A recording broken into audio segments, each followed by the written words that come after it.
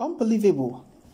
Reports coming in at the moment, if true, is really a shocking one and unbelievable. Reports has it that the UK has withdrawn the asylum policy for Ipob and Massob members. The news says, after being reprimanded by the federal government of Nigeria, the UK has withdrawn her asylum policy given to the pro-Biafran groups, including the indigenous people of Biafra and the movement for the actualization of the sovereign state of Biafra.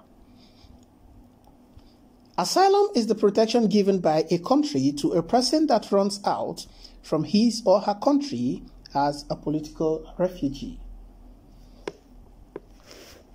The British government has pulled down a notice it published regarding its asylum policy concerning separatist pro-Biafran groups, including the indigenous people of Biafra and the movement for the actualization of the sovereign state of Biafra, popularly known as Massob. This is coming after the federal government of Nigeria condemned the act from the UK government for giving the groups asylum.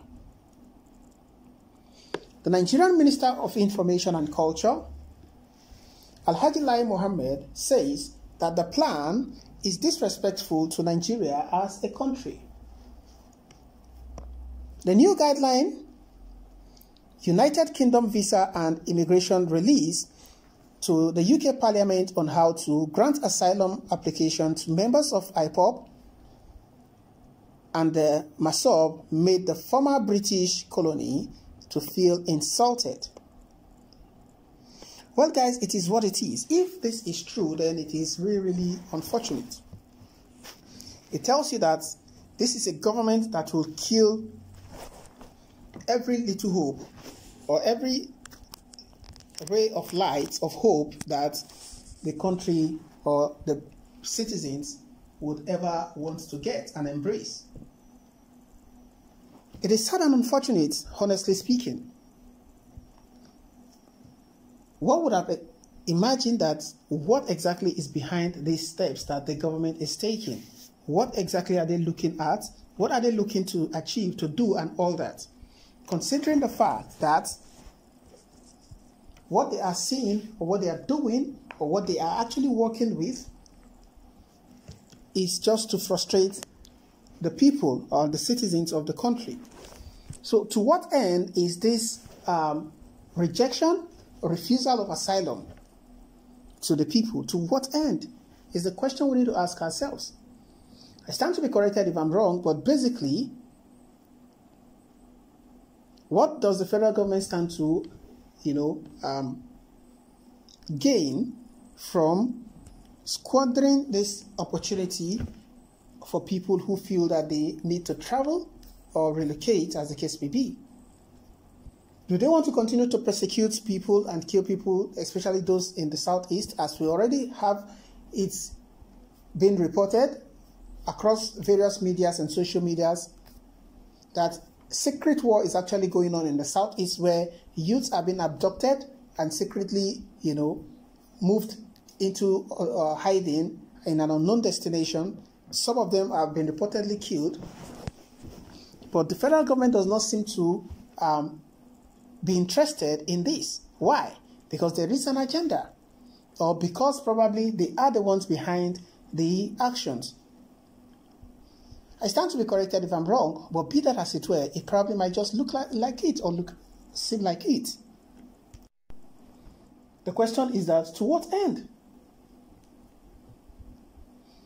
And if it is true that the UK government has pulled it down, the question also goes to the UK government. Why did they decide to pull it down? What could have gone wrong? Why do they feel insulted? Why should they feel insulted? They are not supposed to feel insulted. If truly they are carrying out this particular project in good faith, then why should they feel insulted? Are they being controlled by the Nigerian government? Don't they have a mind of their own?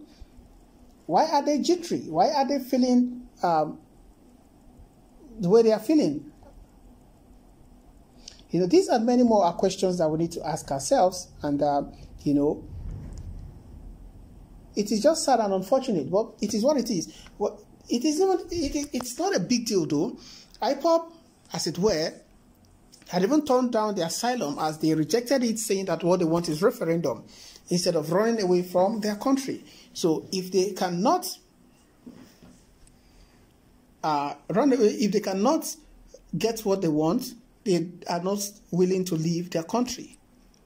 So if, you know, rejecting the asylum means that they are ready to face what it is, or face their fears, and which is the Nigerian government, who has been against their moves, against what they want, against, you know, all their plans.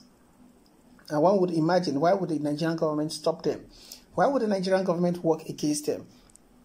Everything happening in the country today has not in any way benefited the citizens. It has only benefited those few who are billionaires, millionaires, and who are reaping off the younger ones. So the government, as it were, does not seem to be interested in these people. So it is only unfortunate. But be that as it were, the call for agitation and agitation for Biafra or the Oduduwa Republic has continued to intensify. It shows the resolve of these people to get what they want by any means possible. The question is, can the government stop them, just like they stopped the United Kingdom from offering asylum to persecuted Ipob members? Well, we keep our fingers crossed to see how it eventually turns out. But to a very large extent, it does not seem to be the best. Nigerian government does not want the UK to grant Ipob members asylum because they want to continue to persecute the people, kill people, intimidate them, and all what they probably feel that they can do to change the mindset of the people. But they are not bulging as it is, and they seem to be prepared and ready to face whatever consequence that it will be. Well, it is sad and unfortunate, but that is just the situation of things right now as it is. We keep our fingers crossed to see how things unfold on this particular news story, as it were. Drop by at the comment section, guys. Let's know what your thoughts are. Don't forget to subscribe to this channel if you are yet to subscribe. Kindly hit the bell icon so you can get notification whenever we post news stories. Endeavor to share these news stories to your friends, family, relations, and loved ones, so they can get to know what is happening around the world and be informed. Thank you so much, guys. I appreciate your support, and I'll see you on the other news. Thank you, and bye for now.